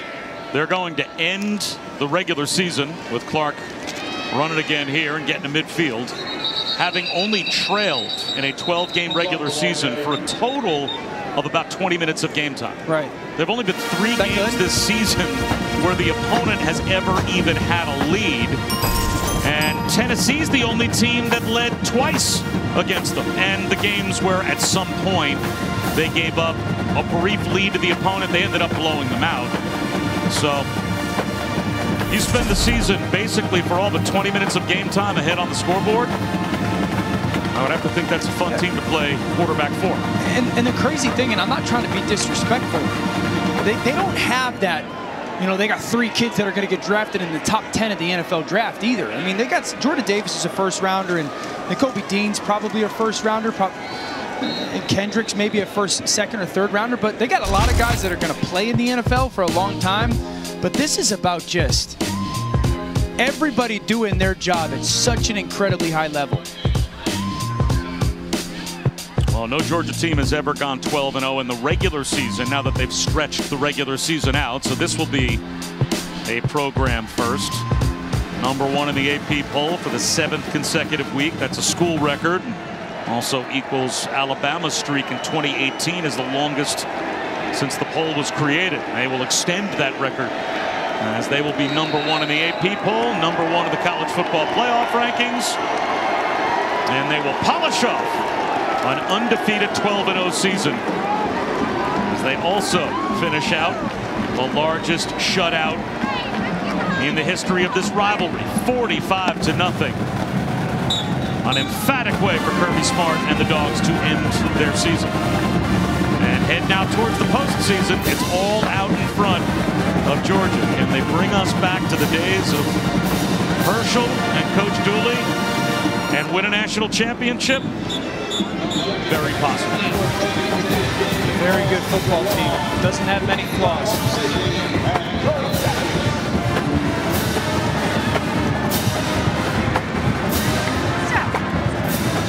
Let's head down to Chris.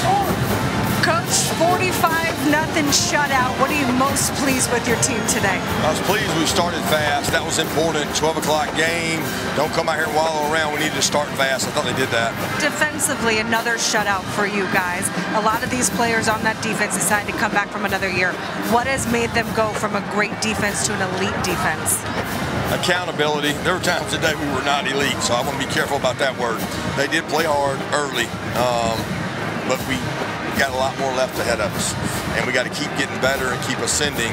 And I'm proud of the effort the entire team gave, but we got to do a much better job on special teams and run game if we're going to be able to get elite. You mentioned effort. You guys will 12-0. You go to Atlanta next week for the SEC championship. How have you gotten this team to play with effort every play, every week? Well, that's the standard. They hold each other accountable for that. So I've been proud of the way the leaders have led, and when they do it themselves, everybody follows. Appreciate it, Coach. Congratulations. Thank you. Go Dogs. Well, Kirby Smart may not think his effort was elite today. They may want to check with the Georgia Tech Yellowjackets for their opinion. 45-0. Georgia wins it going away, and the postseason on deck. Next on ABC, College Football Scoreboard. Kevin Nagandi and Booger McFarland will take you through the day's news and highlights. For Dan Orlovsky and Chris Button, I'm Bob Wischusen. So long from Atlanta.